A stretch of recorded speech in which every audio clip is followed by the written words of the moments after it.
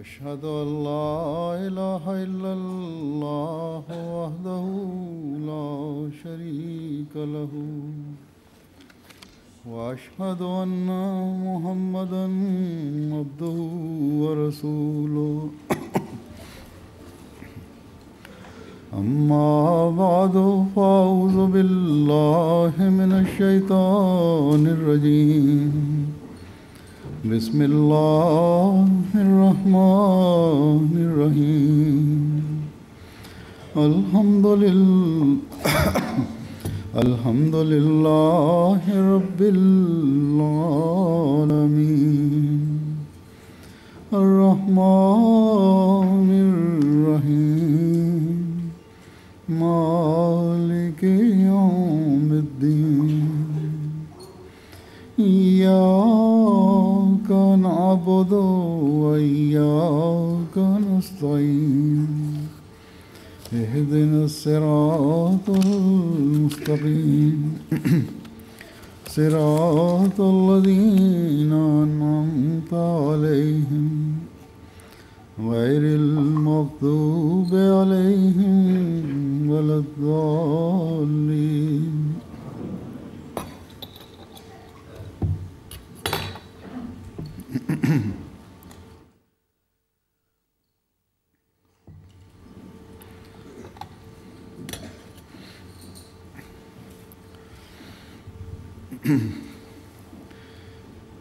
मुकामी इज्तमा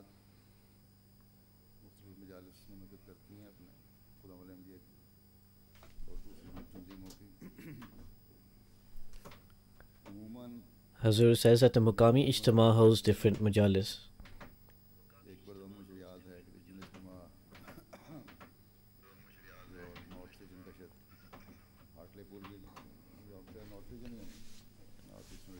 I remember that I perhaps attended the Ijtema of the Northeast region or the Hartlepool region.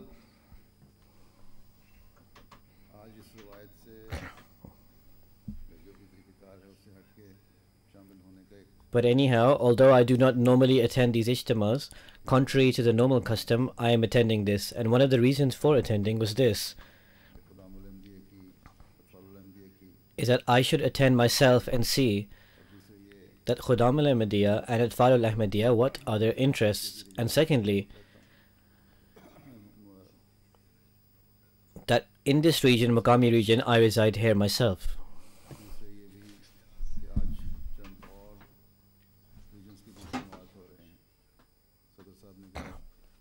Also, there are other regional Ijtemas being held, and Sadr Sahib said that it is his desire and request that from this Ijtema I could address all the other Ijtemas being held.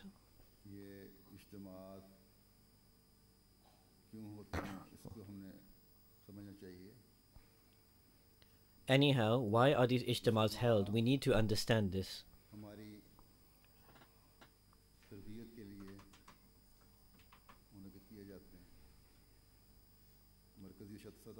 Ijtemas are held for our tarbiyat, our moral upbringing and education. They are held on various levels, on a national and local level. It is human nature that if someone is reminded about something, or something is brought in view in front of a person and repeated again and again, then a person remembers that and his attention remains upon that. And an Ahmadi should always keep his attention towards this.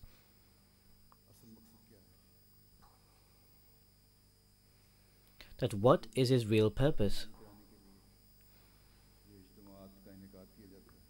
And in order to remind an Ahmadi to this, these Ijtemas are held. There we see that there are sometimes refreshers courses held. People of various professions, an organization is made for them, and sometimes for the training of people, and in order to update their education, these functions are held. And in order to inculcate interest, seminars are held according to people's fields. In the same way, these Ijtemas and gatherings are held. Every Khadim and every Tifl must always keep this in view.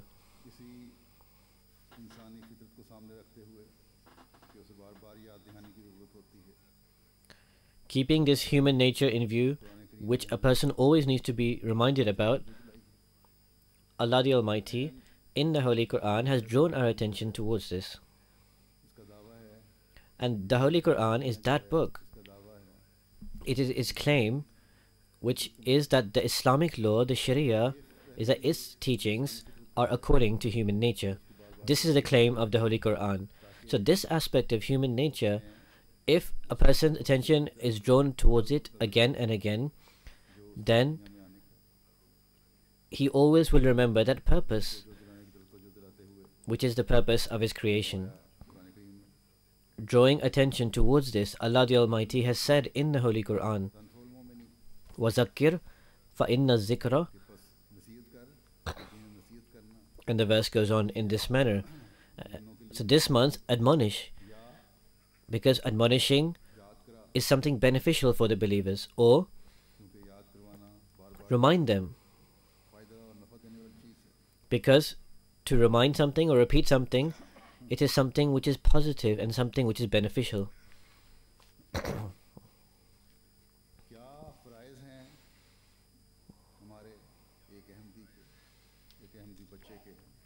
What are our obligations? The obligations of an Ahmadi. What are the obligations of an Ahmadi child, an Ahmadi youngster, an Ahmadi elder, man and woman?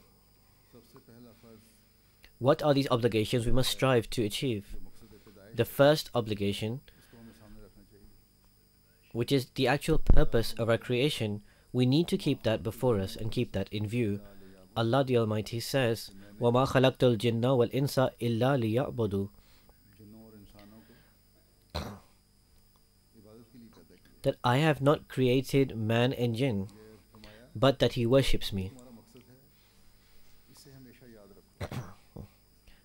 Allah says this is your purpose. You should always remember this objective. You need to always keep this purpose in view. And Huzur says, this is one of the biggest obligations amongst all the obligations of a believer.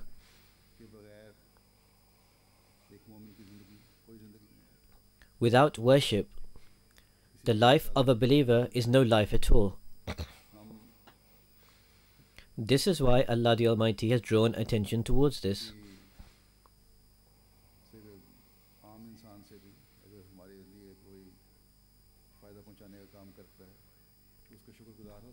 With even normal human people, with even normal people who help us in any way, we are very thankful to them. And we show much gratitude towards a person who helps us. So Allah, who is Rabbul Alameen, Lord of all the worlds, who even before we were born, even before we were created, He made an amazing universe. Not only the earth, not only the land, but He also made the stars, the wind, and the world, and the universe. He made all of these things. He created all of this for us. So in order to be grateful to Him, in order to be thankful to Him, it is also our obligation.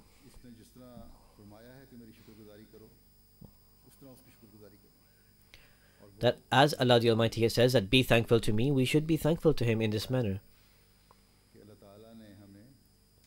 And as I have just explained, that Allah the Almighty has drawn our attention towards worship, that worship because this is your purpose, and this is the purpose of your creation, and within this purpose will also be shown your gratitude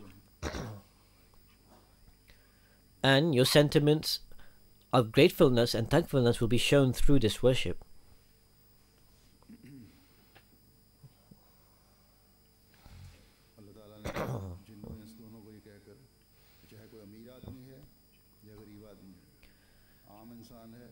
Allah the Almighty said that whether a person is rich or poor, whether a person is someone significant or insignificant, it is the obligation of a person, whoever he is, that if he truly believes in God,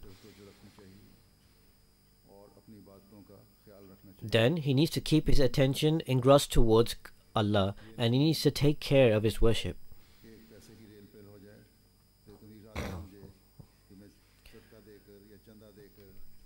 It is not that a person or rich person thinks that by giving some chanda or sadka or someone else, by doing some work of charity, thinks that I am alleviated from my obligations. I do not need to worship anymore because I have given this charity. Rather, the commandments given by Almighty Allah, that after believing in the unseen, what has been said is to worship and to pray, and then after that is said to perform financial sacrifice. That is, financial sacrifices come after. Even if you do it under sympathy, to help somebody, to take care of somebody, that comes afterwards. Your first obligation is this, that worship Allah and take care of your prayers.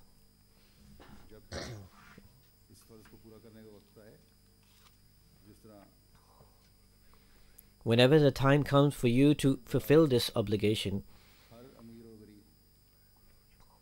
every elder and every youngster, every rich person and every poor person, it is the obligation of all of them that in order to fulfill their obligations, in order to offer their prayers, they must go to perform prayer in the mosque. A poet has said a verse that they all stood in one place, Mahmud and Ayaz, that when the time of prayer comes, a believer, whether he is rich or whether he is poor, whether he is a big person or just a small person, all of them, they immediately move towards the mosque. And they try in every single way possible that their prayers are erected and that their prayers are performed in congregation. This is the fundamental point that we need to always remember. Amongst the Atfal al-Ahmadiyya as well, those who are 13 or 14 or 15 years of age, it is their obligation that, as it is mentioned in the hadith, that people who are aged 7 to 10, their attention should be drawn towards prayer, and from 10 to 12, they should be made to do prayer forcefully so that their habit remains of offering the prayer. So therefore we need to keep this fundamental aspect always in view, that without prayers a believer cannot be called a believer. He cannot fulfill the right of being a member of a divine community if he does not offer his prayer. We can go around saying that we are attached to Jamaat Ahmadiyya, but if we are not fulfilling that obligation that Allah the Almighty has placed upon us, and this is such an obligation which is actually the purpose of creation itself. So if we do not do this, then how can we say that we have believed in the promised Messiah, peace be upon him, or that we have believed in Islam and that we have done some great work? Islam and Ahmadiyyat, which is true Islam, it is the name of sacrifice. And worship can only be carried out through sacrifice. Thousands of people say that we have this work, we have this engagement, we have this worldly purpose to fulfill, but Allah the Almighty has said that whatever objectives you have, your fundamental objective is worship. This is why always fulfill your right of prayer and never let your prayers go to waste or let them go.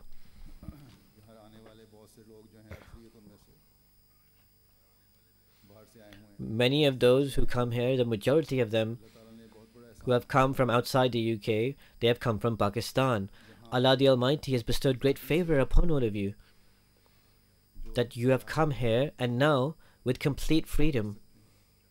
Whatever you want to do, you can do. You can offer your prayers. You can perform the azan. You can do tabligh. Whereas in Pakistan, you are restricted from doing all of these things. So therefore, the requirement of thankfulness and gratitude, that is, gratitude to Allah, and in order to repay the favor to Allah, because we cannot actually repay it in full, but we can try to repay that favor, and that requirement is that we must draw our attention towards worship. As I stated, that many people in Pakistan have come here due to the circumstances that are upon Ahmadis. If even after you have come here, after you have done asylum, there are many people who have done asylum. There are also many people who are very educated. There are other people who are business people. All of these people have come here. And the only reason they have come here is that because they are Ahmadi, the circumstances does not allow them to lead their lives normally, to lead their businesses, to carry out their jobs, to go about their education. They could not do any of these things properly in Pakistan. So it is a great favor of Allah the Almighty. What Allah has done for you and given you the opportunity to come here.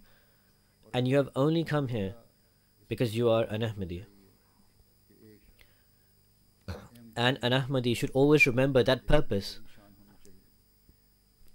That an Ahmadi has a distinguishing feature from other people. And that distinguishing feature, the first and foremost thing, is his worship, which distinguishes him from others.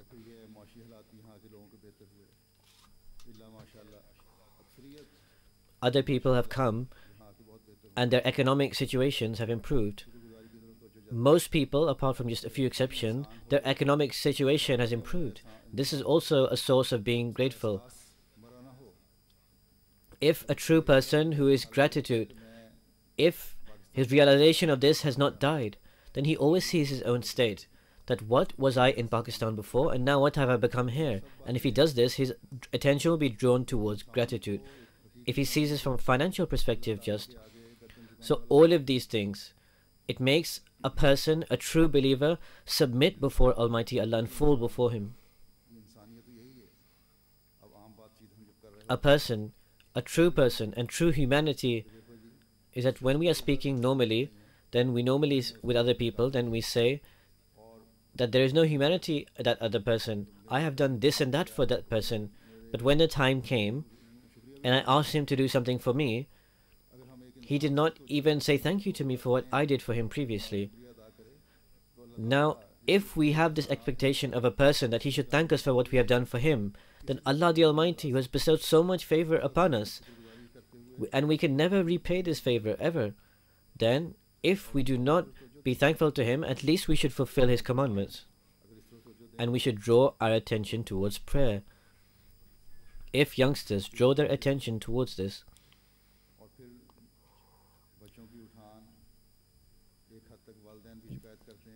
then the children will also draw attention towards this. Parents sometimes complain that the people or the children aged 9 to 10, they show interest towards religion and faith. And then after that, gradually and slowly, they become immersed in the environment outside. But if parents and elders show their example in their house, then this will not come about.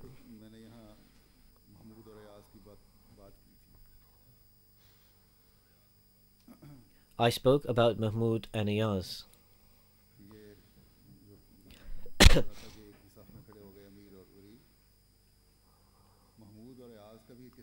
That the rich and the poor are standing together in just one line.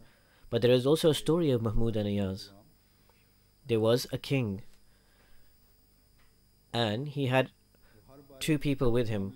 One was a servant and another was another person who worked for him. And one of these people was always given instructions by the king, and he always fulfilled that.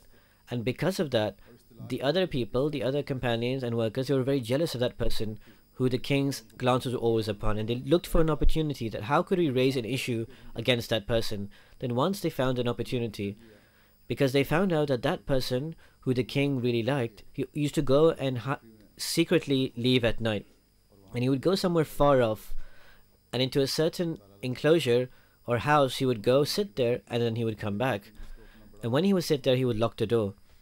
So those other people complain that that person who you say is greatly sympathetical towards you and loves you and compassionate towards you, he's looting your treasure. Every day at night he goes secretly, and your treasure that he has looted, he goes there and he keeps burying it. He has made a room there and he has put a lock there, and this is where he does all of that. This is what these people complained. So then the king, influenced by what they said, tried to find out what happened, and they went there to see what he did. And what did that person do? That person would go there, he would open the door, and there used to be a kind of bag, and there would be old clothes in that bag which he would take out. And he would look at these old clothes, and then he would return. So they asked him that, what is this that you do? He said, I used to be a poor person. You gave me so much respect, you gave me so much status. In terms of being grateful and to be thankful, that all this grace that Allah has bestowed upon me. Because of all of this, I go and look at my old clothes on a daily basis, so that no arrogance or boastfulness or pride ever comes into my heart, and the sentiments of gratitude always increase within me. So Huzur says, this is gratitude, this is thankfulness, that in a true person, a true human who truly respects the values of humanity and fulfills its rights. So if this is the case, how much should a true believer be thankful up to Allah, who has bestowed so much favor upon him, and He has commanded so many things that we should fulfill. This is why you should always remember that this fundamental commandment of Allah, that offer prayer on time, we should fulfill it and always be grateful.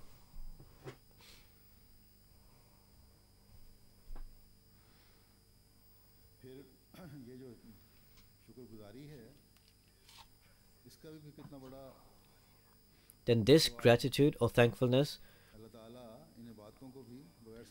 there is so much blessing entailed within this being grateful.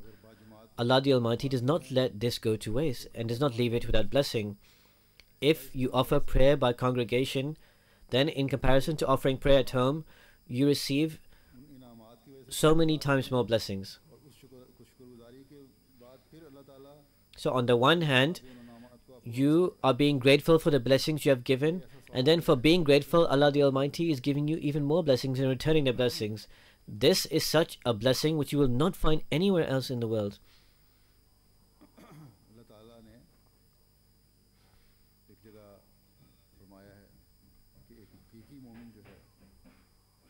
Allah the Almighty has said somewhere that a true believer,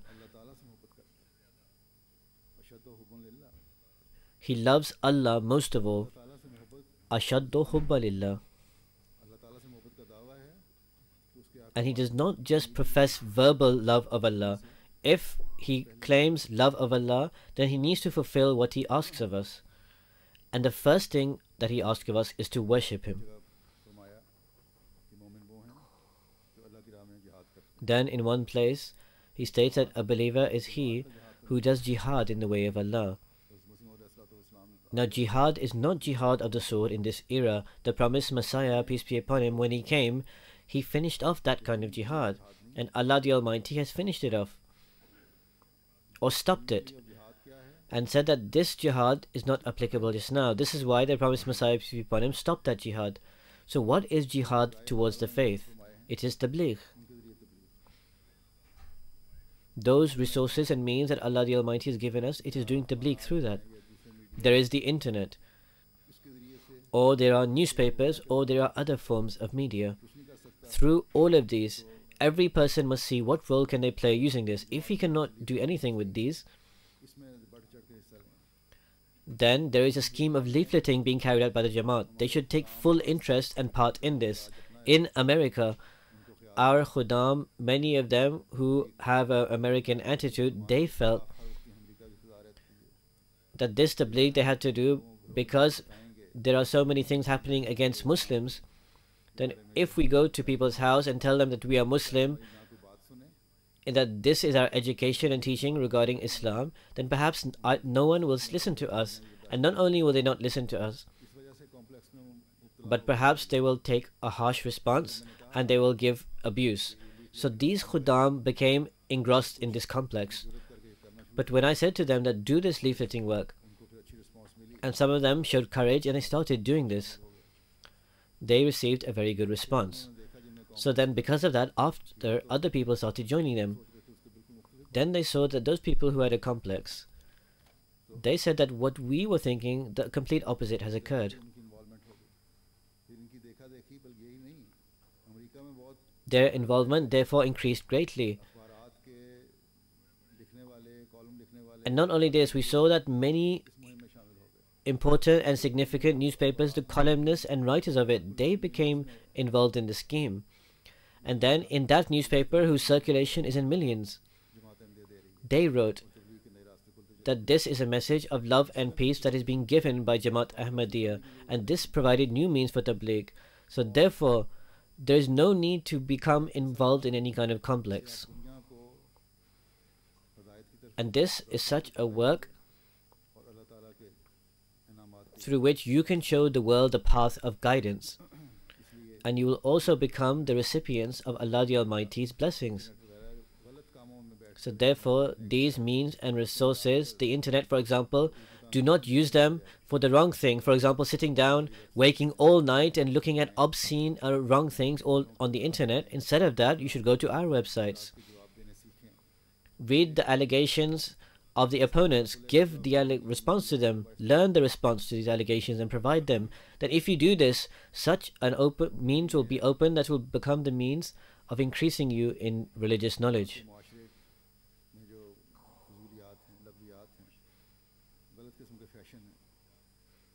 Then there are the wrong or evil things in the environment. For example, the wrong fashion. There is a jihad against these things. This is the work of every khadim and tifl who is in his consciousness. Every fashion is not that which must be adopted.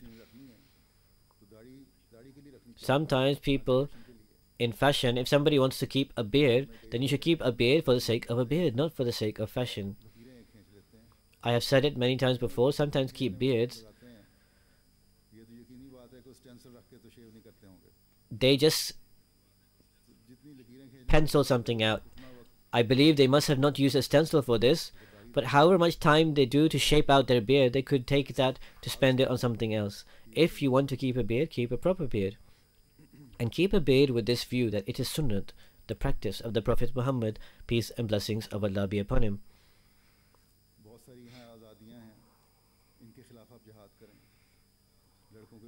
You have many freedoms here. You should do a jihad against that. There are groups of boys, they have gangs, and they tease and taunt other people. They have fights with other groups.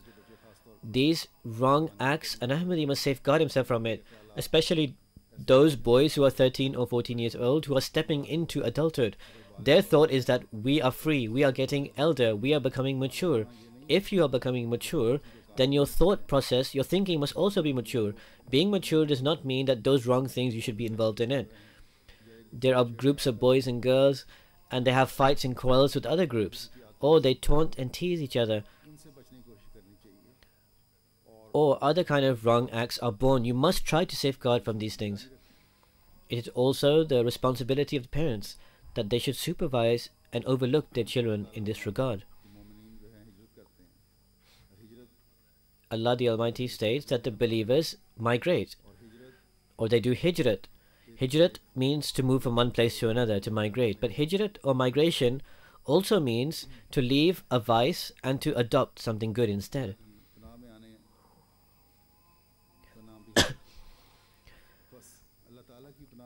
It also means to come into protection. That is another meaning of hijrat or migration. So therefore, try to come under the shelter of Allah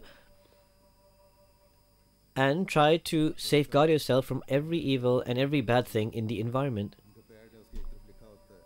Sadr Sahib Khuddamul Ahmadiyya, when he sends his reports, then the pad that he sends his reports on one side of it, it says that the reformation of nations cannot occur without the reformation of youth.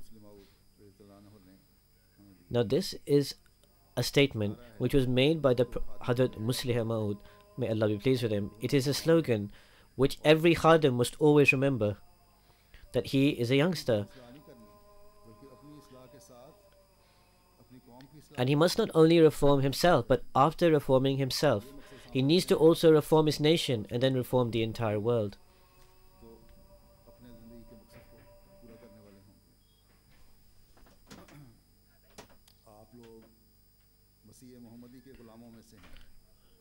We apologize, there was a slight technical problem. The translation will now resume after that technical problem. Huzur says that you are the servants of the Messiah of Muhammad. What was the work of that Messiah of Muhammad? His work was to bring back the faith from the Pleiades. This means that in the heart of those who follow him, faith should be entrenched in it to such an extent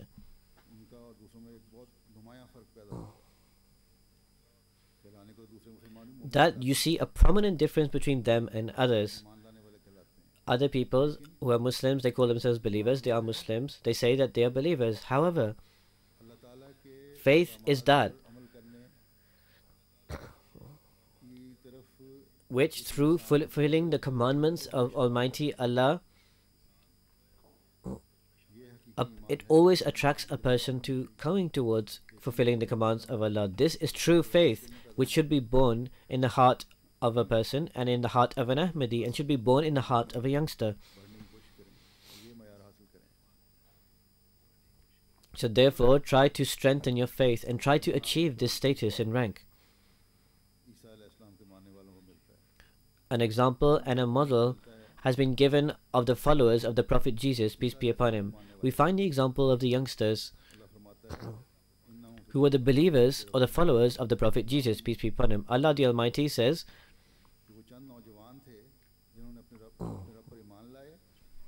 that they were just a few youngsters who believed in their Lord,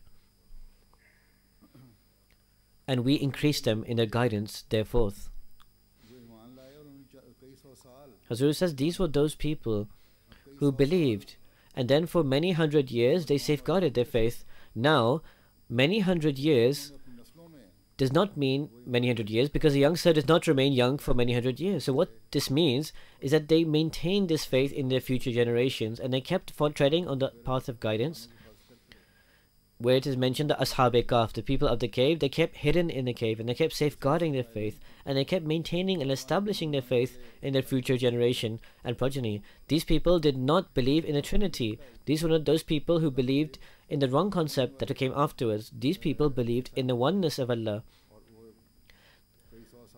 They comprehended Allah. These were those Christians who understood Allah, and for many hundred years they safeguarded this faith. Then, because there was no due promise of Allah with them, then there was a time when Christianity became mutated and it became spoiled. And when Christianity spread in the world, then their faith also weakened. However, an Ahmadi, those people who accept the Messiah of Muhammad, those who say that they are the followers of the Messiah of Muhammad, it is a promise of Allah with these adherents of him, that until the day of judgment, Allah the Almighty will keep this Jamaat established, and because of this, the servants of the Messiah of Muhammad will keep on progressing and advancing and attaining further guidance. This is why it is required of us to assess our own self, that to what extent are we established and steadfast in our faith. If we increase in our faith, then Allah the Almighty will increase us in guidance and provide us this reward. So we must always draw our attention towards this.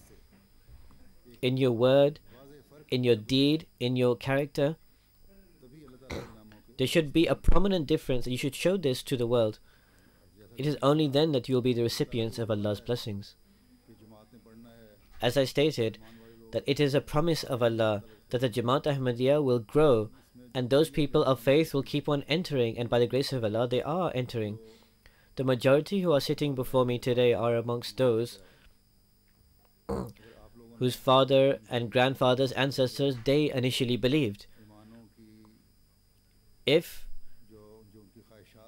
you who are here, those desires of your ancestors, if you do not respect their desires, then Allah the Almighty can take away those blessings, and some other people can take it. So therefore you must always take care of this, that it is better that with those new people who come, join with them and increase in your faith and increase in guidance, and be those who draw the world towards this guidance and become the recipients of Allah's blessings.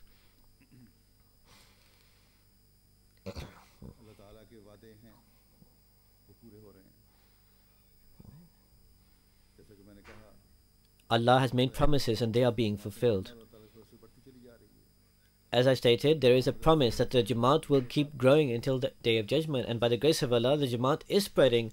This was a promise with the Prophet Muhammad sallallahu alaihi wasallam. There is a promise with the promised Messiah, peace be upon him. Allah the Almighty provided many revelations to him to this effect.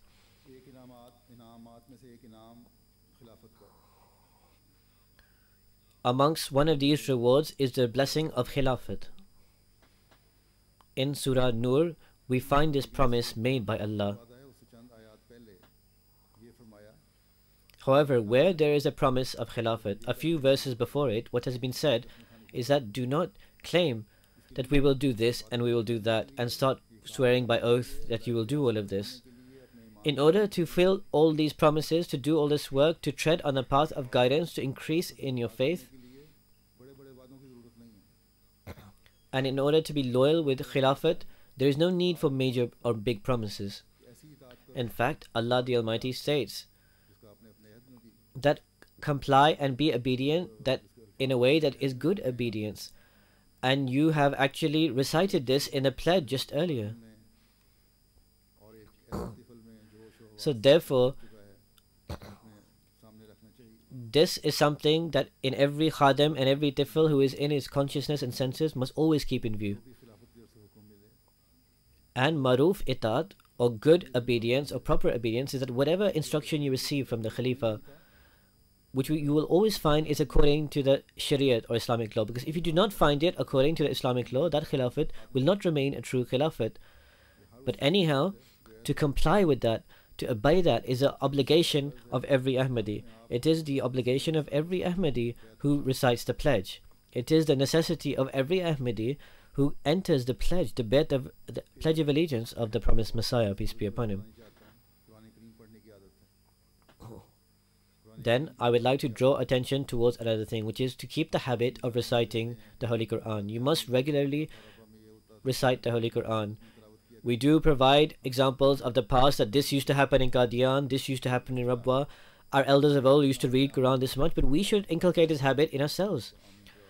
And any tifl who knows how to read the Quran, many children, they have great interest in doing the Ameen. After doing the Ameen, then every day, whether it is half a ruku or one ruku, they should read the Quran. And the elders, they should at the very least read 2 rukus, and they should also read the translation alongside that. By the grace of Allah, there is no doubt whatsoever that atfal, children, even those of a young age, and also those who are entering into adulthood, and also the majority of Khuddam, a large majority of them, with passion and zeal, they display this. The time comes for duty, or the time comes to provide a sacrifice, and with great passion they perform these services and duties. They have a great relationship of sincerity and loyalty with Jamaat and the Khilaf. Particularly the Muqami Majlis or the Muqami Jamaat, they give duties with great passion. And for the last 27 or 28 years, they are giving these duties with great ardor and zeal. But alongside this passion and zeal, in order to give it even more blessings, in order to attract the true blessings of Allah, it is our responsibility that relationship with Almighty Allah, we need to create that relationship. And as I have stated, that entails prayer and worship.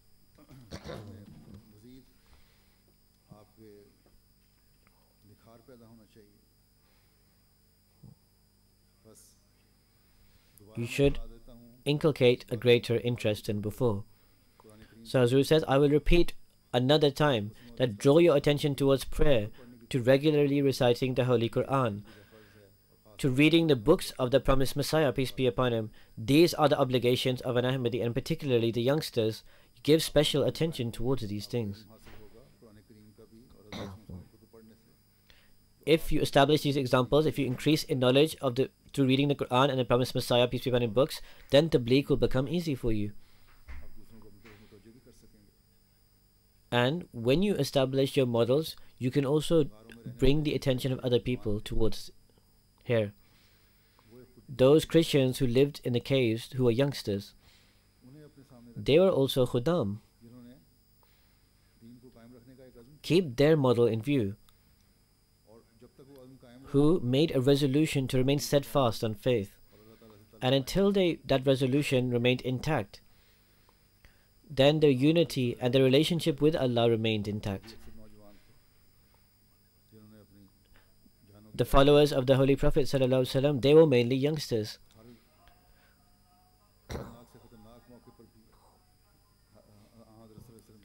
They were those who gave their life, and in every dangerous and threatening situation, for the sake of safeguarding the Prophet Muhammad sallallahu alaihi wasallam, they fought in front of him and to the left and right of him.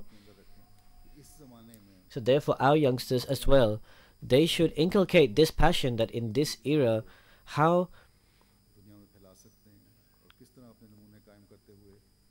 can we spread Islam and Ahmadiyya, the true Islam, in the world, and whilst establishing our example, how can we increase our levels of sacrifice? How can we take part in true jihad? And how can we attain that purpose for which Allah the Almighty has created us? May Allah the Almighty enable all of you to achieve this, and may all of you be those who increase in piety. Now please pray.